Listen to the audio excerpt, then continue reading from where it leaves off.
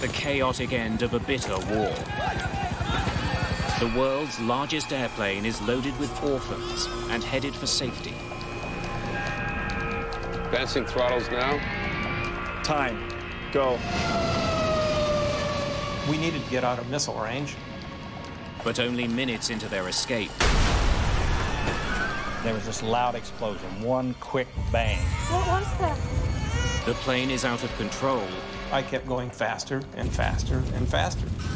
And headed for the ground. Prepare for emergency landing! Mom, get down!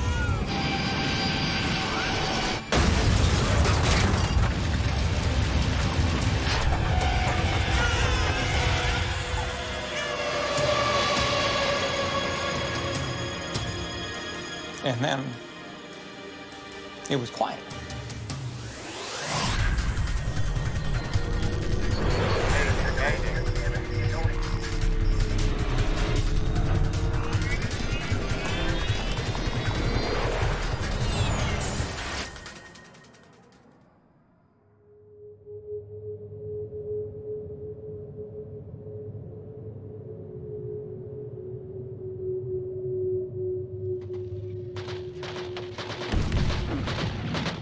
South Vietnam, April 1975. After more than 10 years of fighting, the United States is on the verge of defeat. The end of the war is fast approaching.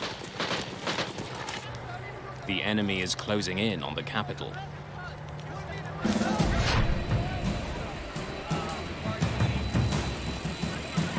On April the 4th, at a military base in the South Vietnamese capital of Saigon, a strange cargo is being loaded onto an enormous C5A Galaxy. This is one of the largest planes in the world.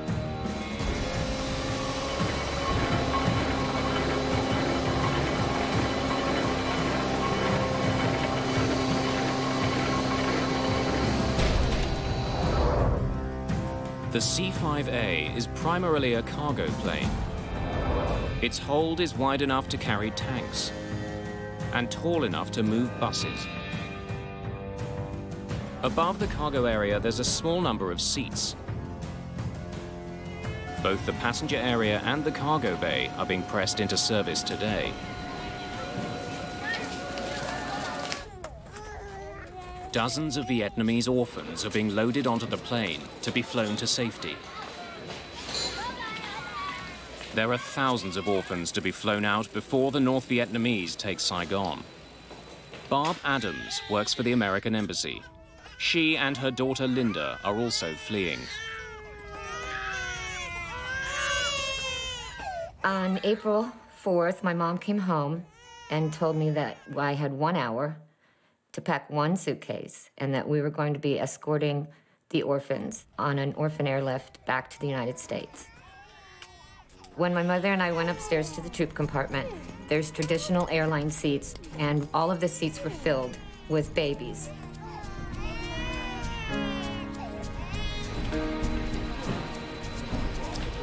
Sergeant Ray Snediger is in charge of loading the plane's massive cargo bay. Make sure it's secure. We got people down here. It was hard to control the situation.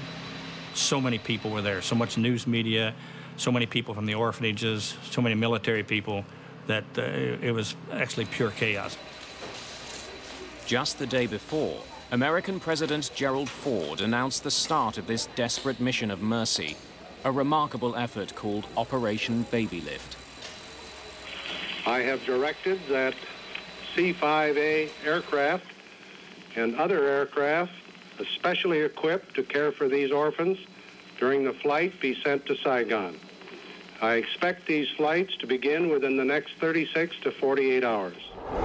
Arnold Isaacs was covering the end of the war for the Baltimore Sun.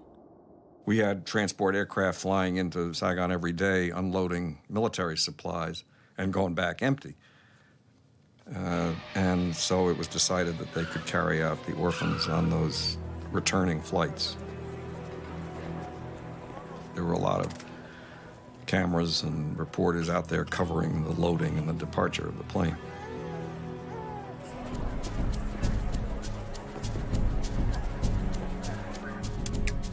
Captain Bud Traynor is in charge of Operation Babylift's first flight. I got a call from the command post back in the States, and they said to me, how many people could you take out of Saigon if you were asked? Because of the last-minute nature of the flight, they're running behind schedule. The plane is already 5 hours late, and Captain Traynor wants to be in the air. He orders the cargo bay doors to be closed. Tell me what to... Doors closed. Loadmaster closed cargo bay doors.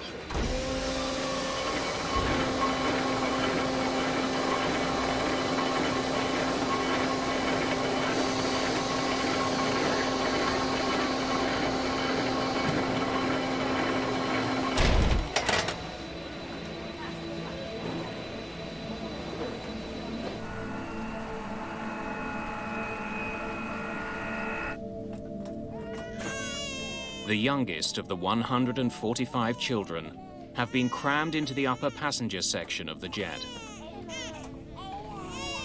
My mother and I were both assigned 3 rows of seats with maybe 4 to a row. So it would be 12 to 15 babies that we would be taking care of on the flight, feeding them, changing them, whatever they needed to have done.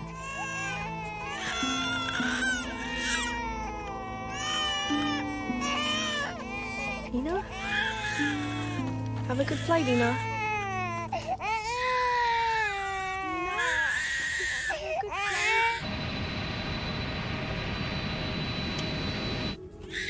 There are 102 older children in the cargo area below. A number of adults from the American Embassy are also down here, keeping an eye on the orphans. Getting out of Vietnam starts by leaving the safety of the U.S. base. Advancing throttles now. 15. 20. Time. Go.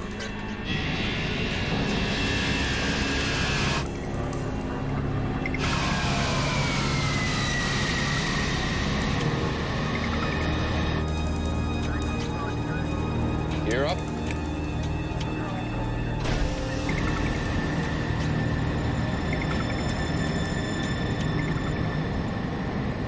I remembered that we had to take off at a pretty steep angle. And we didn't have seats, so we were to kneel on the floor between the seats during takeoff. The cargo plane is heading for Clark Air Force Base in the Philippines. It's a 2.5-hour flight. From there, the orphans will be sent to adoption agencies in North America and Australia. We needed to take off from Saigon and make a very rapid ascent to get out of missile range. Cargo planes are easy targets. They're slow-moving and large. The possibility of an attack is very real. Just 5 days before, North Vietnamese troops captured the South's second-largest city, Da Nang. South Vietnamese forces are retreating towards Saigon. In the capital, the situation is chaotic. Thousands of South Vietnamese civilians are desperate to leave.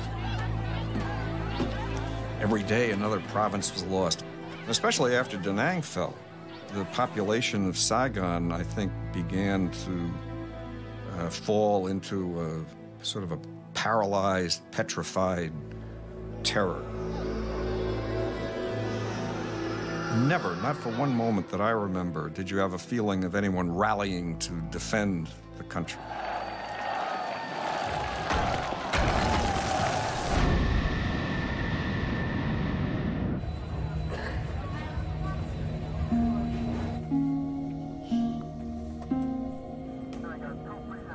How's the air in the troop Compartment. It's all right. The baby's still squalling, or? They quieted down with all the noise. Most are asleep. Just as well.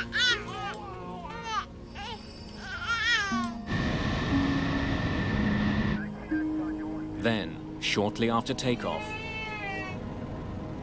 as the plane climbs through 23,000 feet,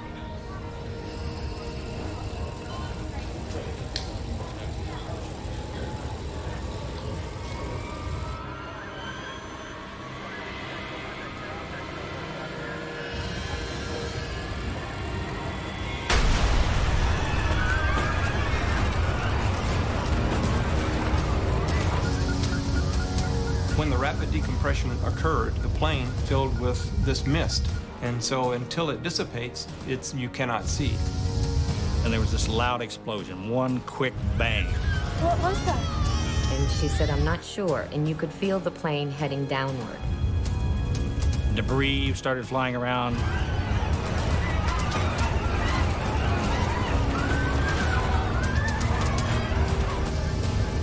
It's a classic decompression.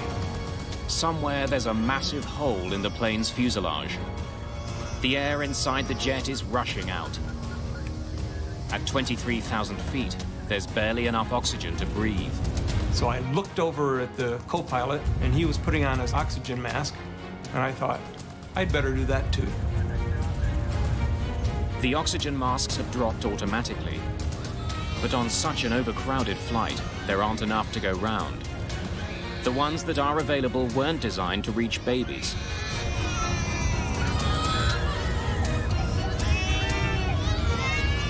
As I looked out the window, I saw the ocean. And I said to my mom, I said, we're crashing, aren't we?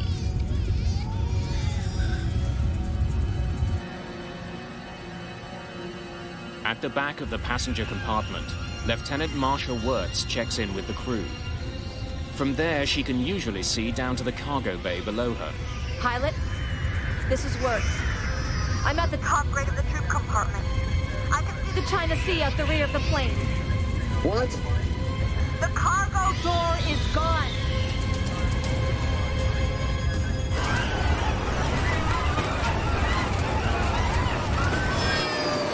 With more than 300 people on board, Captain Bud Trainor's jet has lost its breathable air.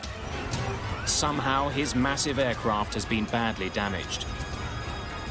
And he's a long way from a safe place to land. The inaugural flight of Operation Babylift will not make it out of Vietnam. The next few minutes will determine if anyone even survives.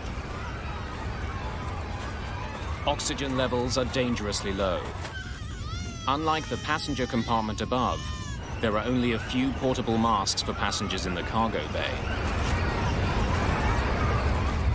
My first priority after a rapid decompression is to get the aircraft back down to a breathing altitude for all the passengers, which is 10,000 feet. We're taking it back to the airport.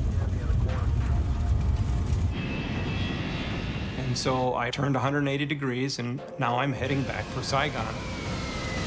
But before he gets back to Saigon, Sergeant Snedeker. Trainer needs to know how bad the situation is. The airplane is going down in a left bank. At that particular point, I sense that we're going down. I go to the cockpit. Sir! See what's going on. And Captain Trainer tells me to go to the cargo compartment to see what's happening down there. When I was in my descent, I went to my maximum speed, which is what you're supposed to do, to get to 10,000 feet. I got to my maximum speed, and I pulled back on the yoke, and nothing happened. I kept going faster and faster and faster. Trainer's plane is diving to the ground, and he can't get it to pull up. At the back of the plane, Ray Snedeker descends into the center of the storm.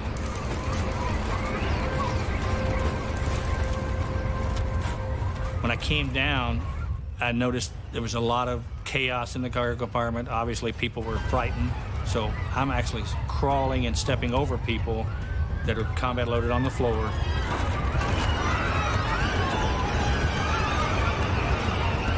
And I saw this huge gaping hole in the back of the airplane. All daylight back there. And then Snedeker spots what could be an even more serious problem. Hydraulic fluid is pumping out. Control cables are dangling in the breeze, flopping back and forth, and it just reminded me of looking at some spaghetti. That was the first thought in my mind. The flight engineer also notices that the plane is losing its hydraulic fluid fast. Pilot, we've lost number 1 hydraulic system.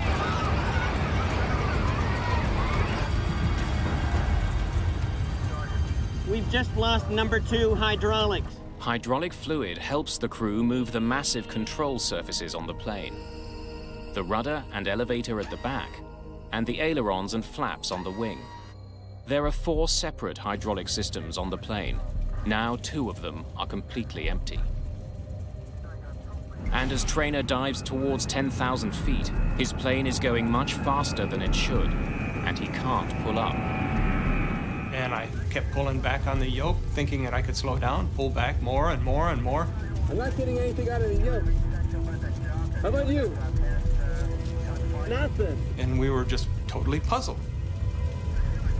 What is going wrong? Pulling on his yoke should bring the plane's nose up and slow it down. If he can't pull the plane up soon, it'll plow straight into the ground. And I'm concerned at that point we're still falling. We're not leveling out.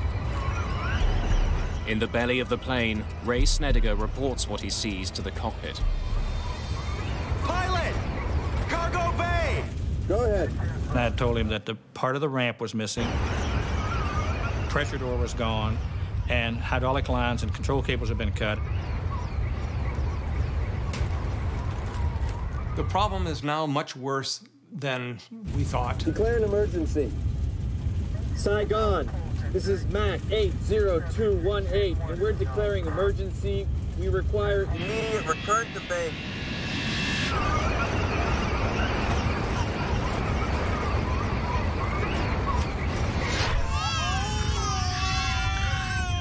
Unlike commercial airlines, there was nobody that came onto the PA system and announced what was happening. So I just kind of focused on the children. After struggling with his crippled jet, Trainer's efforts finally seem to pay off. And now the airplane levels itself off, and we're saying, wow, thank goodness that we're finally making it out of this. As quickly as it leveled off, the plane begins to climb again. The nose of the jet begins pulling up into the sky. And so I relax the yoke, and what happens? Nothing. I'm still going straight up now. Unless Trainer can gain some speed, his plane will soon stall and tumble from the sky. And it got higher and higher, and pretty soon I'm going almost straight up. In desperation, he dips one wing, forcing the nose down. I'm now in a very, very steep dive, and there's nothing I can do, seemingly, to bring the nose up.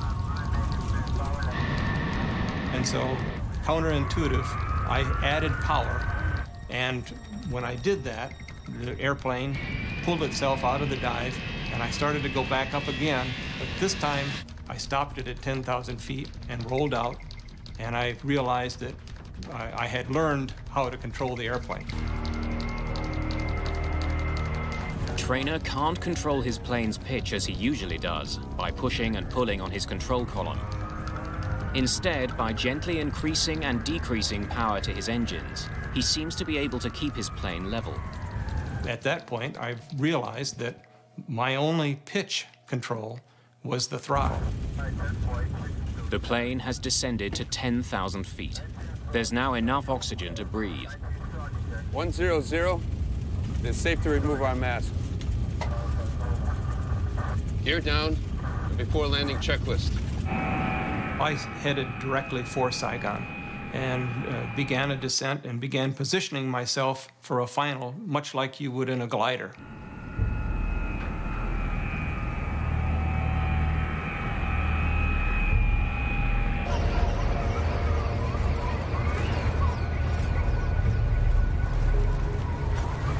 Don't worry. They're taking care of it up in the cockpit. We're gonna be down soon. I'm trying to provide comfort to these passengers. At the same time, I know we're in serious trouble because the airplane is still going down. Captain Trainer has coaxed his injured jet down to just over 4,000 feet. 11 kilometers from the airport, he turns his jet to line up with the runway when his plane surprises him again. In the final turn to the runway, when I banked the airplane, the nose dropped and I couldn't continue my turn. I had to level the wings so that I had enough lift that the nose didn't keep descending. Captain Trainer had to stop turning before he could line up with the runway. He's now losing altitude fast, and his prospects are becoming increasingly grim. While we were working in the cargo compartment, Loadmaster came to me and said, we need to get upstairs because we're going to crash land. When I get to the top of the ladder, I've changed my mind and think I need to be in the cargo compartment when this airplane does get on the runway so I can help evacuate down there. As I try to leave, the flight engineer grabs me by my left elbow, throws me into a seat, and about the time I hit the seat, I can hear the ground screaming. It's a loud scream. It's coming closer. Prepare for an imminent crash landing. Get down on the floor!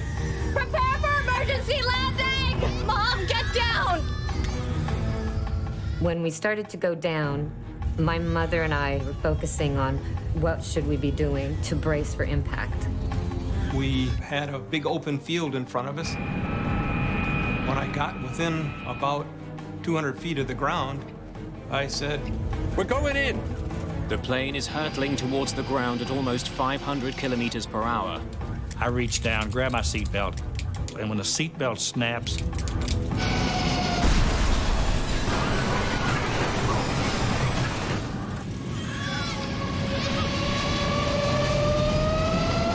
we touched the ground relatively easily, and we popped back in the air.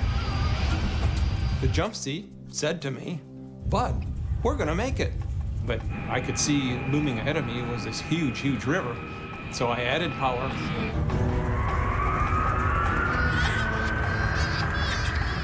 My mom was on one side of the aisle, and I was on the other. And she says, "Come over here and sit with me."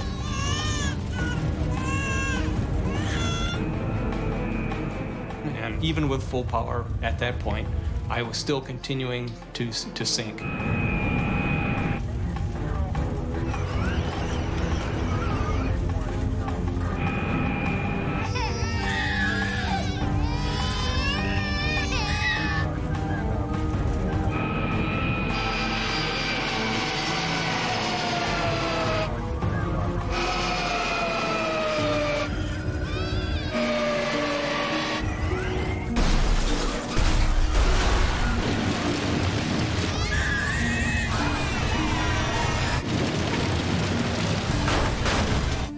my whole life went into slow motion. The airplane is coming apart where I'm sitting. All kinds of debris is flying through the air. And it went on and on and on. It seemed like forever. When I was going upside down, I remember saying, goodbye to my wife a couple of times, because I was gone.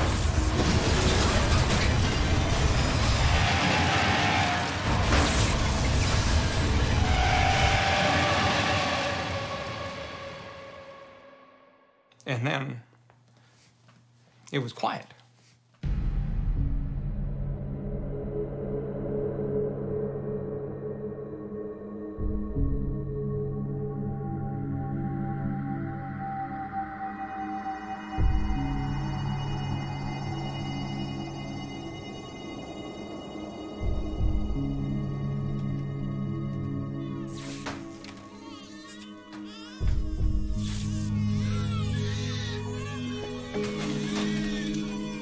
When the plane came to a stop, I looked for my mom. I didn't see her anywhere.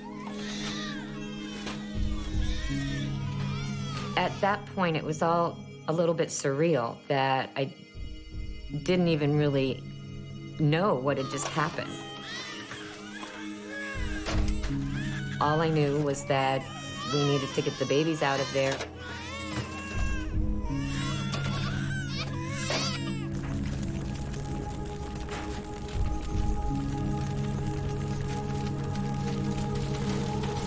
Trainer and the rest of the cockpit crew have survived. When I stepped out of the window, what was clear after you looked around, the airplane broke up into its component parts. The tail dropped off, the flight deck broke away, the troop compartment and the wings, they separated from the cargo compartment. The cargo compartment itself disintegrated, essentially.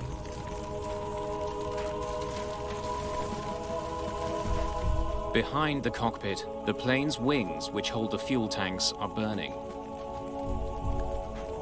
The passenger section of the plane is largely intact and separated from the scorching heat of the burning wings. Lieutenant Wirtz and many others who had been in the passenger section survive.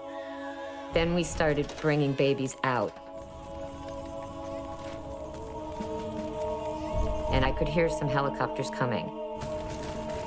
At that point, I was not looking for my mother because I had been assured that she was okay. I was to go to the hospital and just wait for her there. And then that's when I took a couple of the babies and walked over and got on.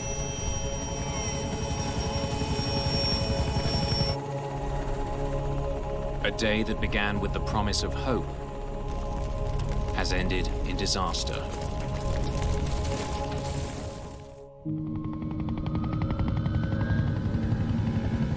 Just minutes after the crash of the first Babylift mission, rescue workers are on the scene searching for survivors. Almost everyone in the cargo area was killed instantly when the plane slammed down the second time. The dead, the injured, and the survivors are taken to hospitals in Saigon and Thailand. Since I was not injured, I just took a seat and was waiting for my mother while they brought in a lot of the babies. Then somebody came over to me and told me that my mother had died. I remember holding on for dear life. So she said, come over here and sit with me. Barb Adams' last decision was to be near her daughter. Just as I sat down on the floor, we must have hit. She flew forward somewhere. And that's the last time I saw my mother.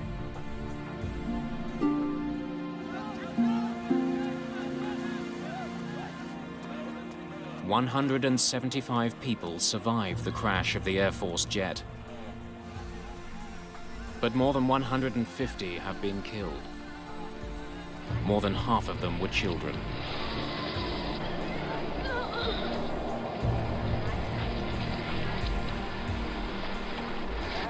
And it was really such a blow in what had already been a very tragic and sad story of the collapse of South Vietnam. And then who would have thought that in the middle of all that tragedy, that the American Air Force would crash a plane full of Vietnamese babies and small children.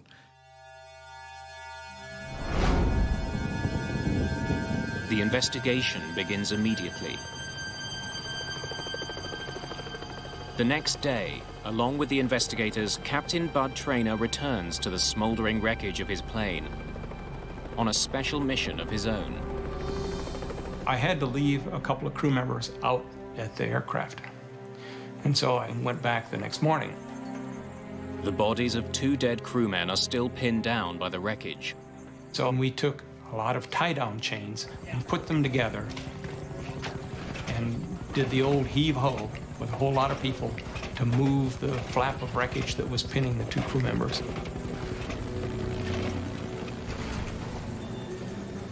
And we got them out of there.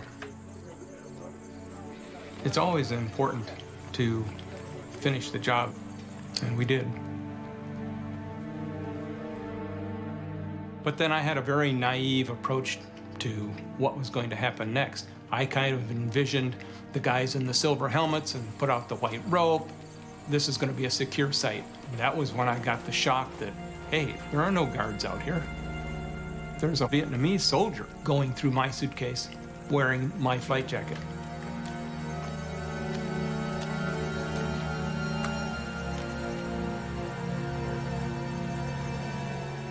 And he had an AR-15, and I didn't. That's my jacket. I'm Bud Traynor. And we established that my coat had the same name on it. That's mine. As my flight suit. And so the coat he was wearing was mine. So he begrudgingly gave me my coat and then proceeded to go through the rest of my suitcase.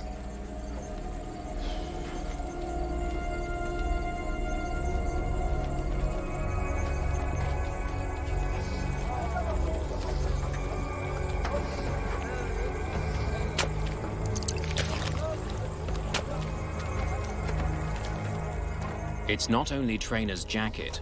Looters are picking the plane clean. Dave Scheiding is a structural engineer with the Air Force. When we got to the site, we had some concern to begin with because there was a tremendous amount of civilian people out there actually picking up parts, which, of course, that didn't help us much as far as the investigation goes. He's part of a team that goes to Saigon to try to figure out why the plane crashed. This investigation was very unique from a couple of standpoints. The first standpoint, of course, the people taking parts away from us, but second, the country was in extreme chaos. It was essentially falling. Frank Huskin is also part of the investigative team. The NVA and the VidCong are all around, and we were only out there during the daytime, but it was a very uncomfortable feeling. Very uncomfortable feeling.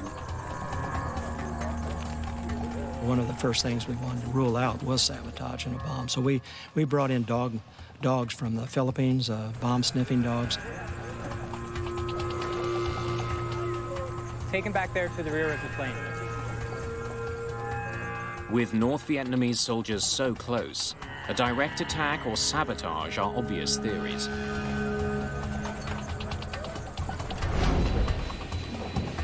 Initially, they had all thought that it had been a bomb placed in the luggage compartment, or it had been a missile that shot the plane down.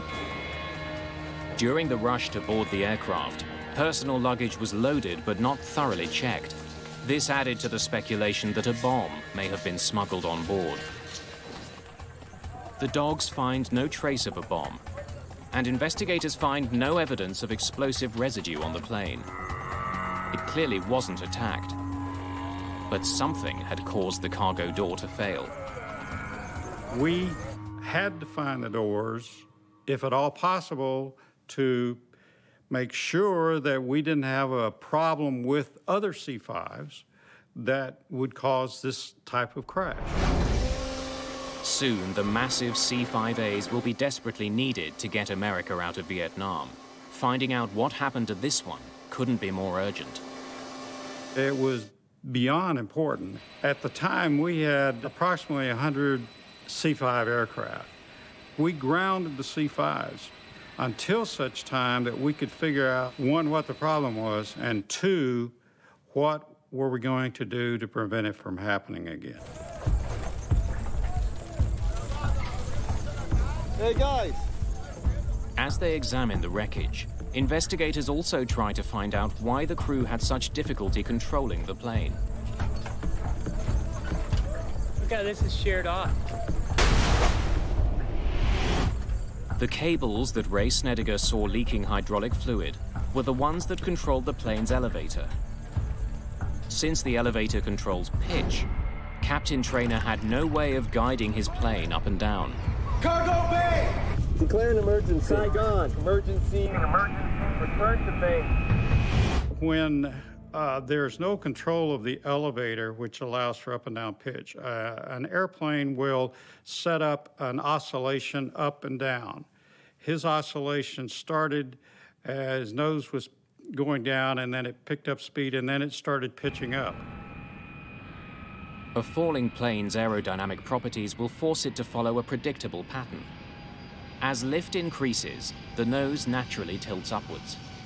Without the elevators to counteract the motion, it will continue until the plane moves so slowly that it stalls, falling back to the ground.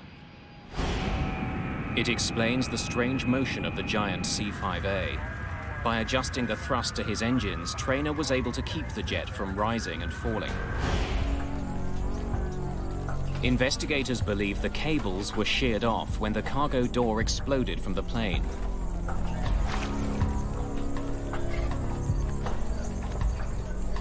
But they still don't know why the door failed in the first place. Then we made the determination we were going to have to try and find the doors. But the doors are somewhere at the bottom of the South China Sea. Our next problem was trying to figure out the ballistics of those doors. Nobody had ever even thought of figuring out ballistics of two doors flying through the air from 23,000 feet. Relying on the airspeed and the altitude at the moment of decompression, investigators learned the plane was 46 kilometers from the coast of Vietnam. When the doors went out, the airplane was moving across the water at about 600 feet per second. Therefore, we had to come down with a pretty good estimate for the Navy to even know where to look.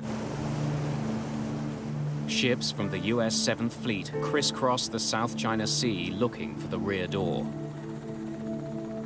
For the first several days, they can't find anything. The South China Sea has swallowed the evidence.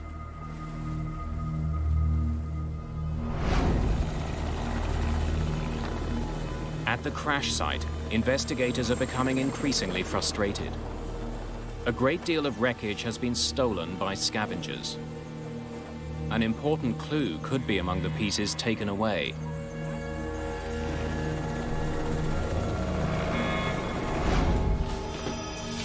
To retrieve these parts, the Air Force offers to buy them back. The strategy was to provide leaflets throughout the city of Saigon and the surrounding area. We want every piece of material from the aircraft back, and we will also pay you if you will turn this in to us. 11 days after the crash, flyers are delivered to local officials and distributed throughout the city. Investigators do eventually recover the camera that was used by a film crew on board the plane. They hope it can show them exactly what happened.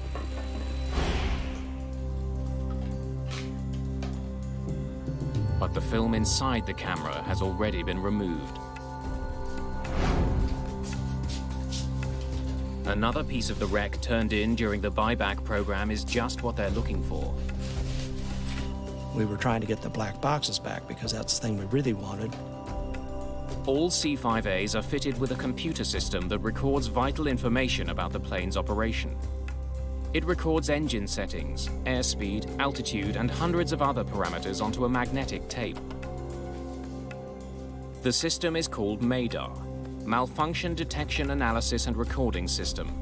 It wasn't found at the crash site.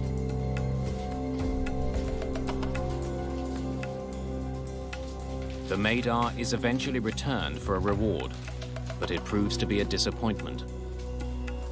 It didn't identify the reason for the doors and the ramps failing, but it did provide us a sequence of events in a lot of areas, including altitude, airspeed, the performance of the aircraft itself during that time frame.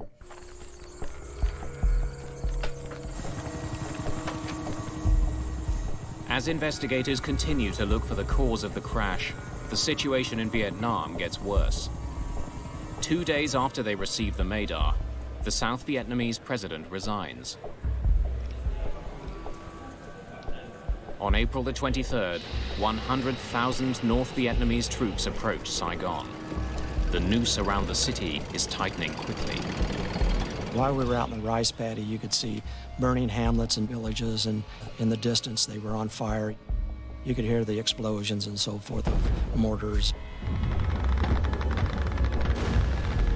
While the situation in Vietnam continues to unravel, the US Navy finally has some success at sea. On April the 26th, they find the cargo ramp and part of the pressure door of Trainer's plane. If investigators don't find the answers here, they may not find them anywhere. They're running out of time, and they're running out of leads. When the ramp is examined, investigators make a disturbing discovery. On that ramp, 2 of the stirrups were in great condition. They were perfect. They had not failed, so obviously it told us that at least 2 of the locks had just unlocked themselves. The C5A has 14 locks holding the rear cargo door shut, 7 on each side. The door recovered from the sea tells investigators that for some reason, 3 of the locks designed to hold it shut had either unlocked in flight or had never locked at all. This flight was actually like a ticking bomb.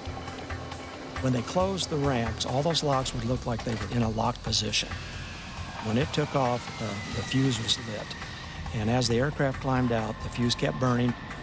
As the plane climbed away from Saigon, the pressure outside the jet dropped. The air inside pushed with increasing force against the cargo door. Then, as the plane passed through 23,000 feet, with 3 latches unlocked, the pressure on the door was too much.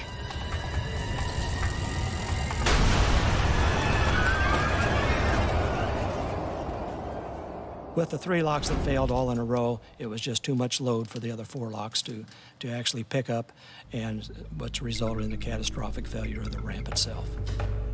But investigators still don't know why the locks failed. Before they can find the answer, the situation in Vietnam deteriorates completely. Saigon is under siege. On April the 27th, the investigators take all of the evidence they can and leave. It's simply too dangerous to stay. When we left Saigon, we were the last 2 C-141s to leave Tan Son Air Base.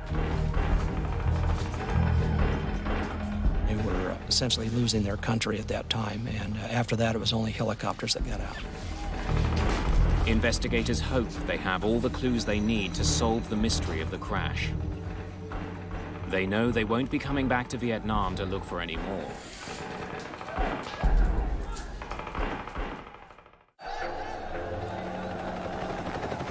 April the 30th, 1975. The war in Vietnam ends. From the rooftop of the American embassy, the last remaining Americans in Vietnam are flown to safety.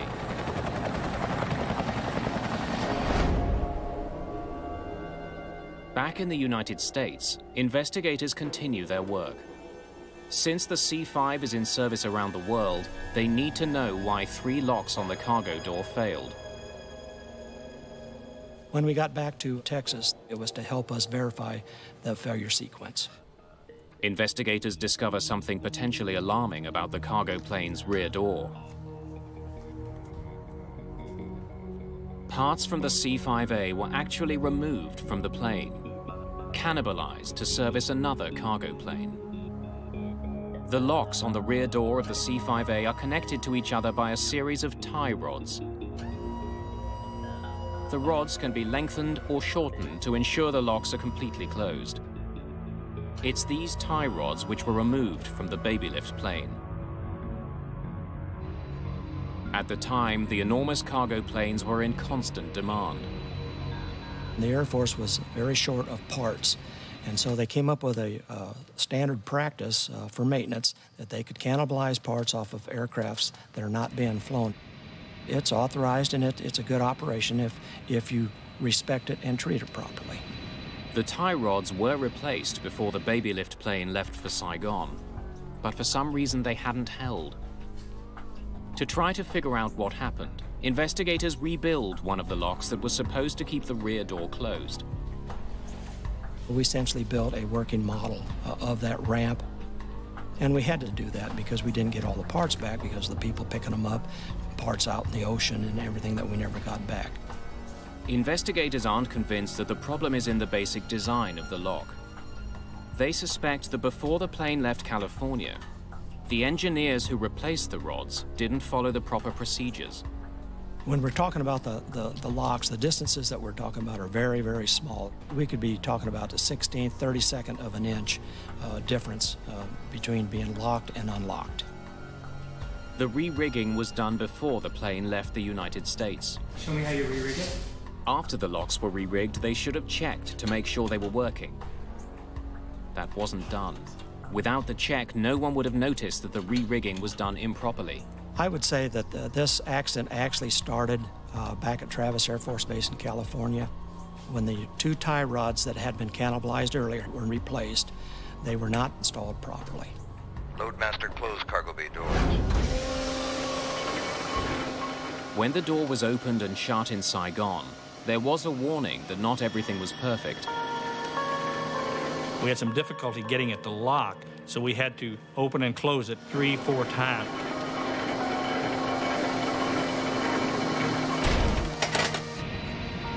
But it seemed to be routine, and in the heat of the moment, we didn't think anything about it. But 12 minutes after liftoff, as the plane continued to climb, the The 3 improperly closed locks were forced open by the building air pressure.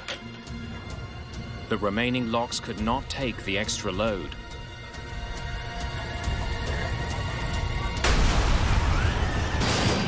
The cargo door burst open and was torn off the fuselage.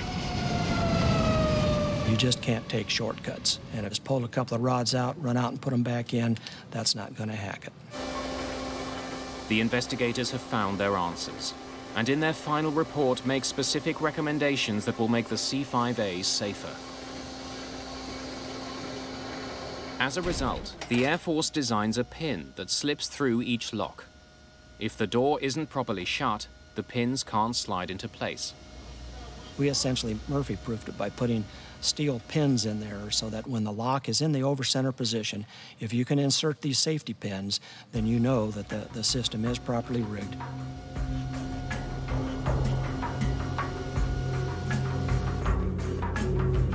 Ray Snedeker retired from the Air Force as a Chief Master Sergeant. This mission was probably the most discouraging in some ways based on part of the outcome. But also, it was refreshing in the fact that we displayed such good airmanship, such courage, and we were able to save so many people. After 28 years of service, Bud Traynor retired from the Air Force as a colonel. I think everyone second guesses themselves to see if there was something else that they could do. I am very fortunate in that I never found something that I said, I sure wish I had done X. It just wasn't there. That pilot did a super job. The fact that anybody survived this crash is just remarkable.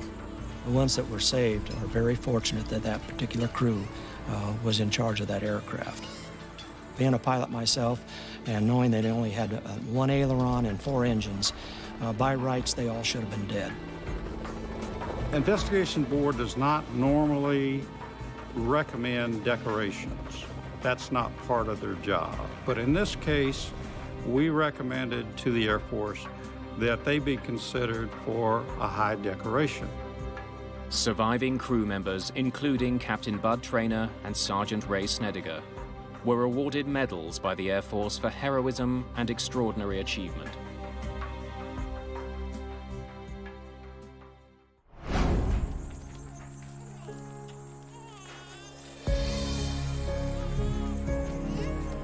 One of the orphans that survived was baby Ina.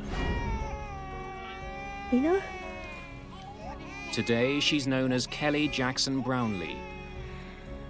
April 4th, 1975. It's definitely a pivotal point in my life where I left part of myself behind in Vietnam. When Operation Babylift resumed, Kelly, along with hundreds of other orphans, were flown to the United States. She was eventually adopted by a family near Seattle, Washington. There was a 25-year anniversary in April of 2000, and it brought together all of the adults that were adopted from Vietnam. And I ended up meeting someone who was very special and actually ended up marrying. Chris Brownlee and his wife Kelly were both airlifted out of Vietnam on April the 5th, 1975, one day after the crash.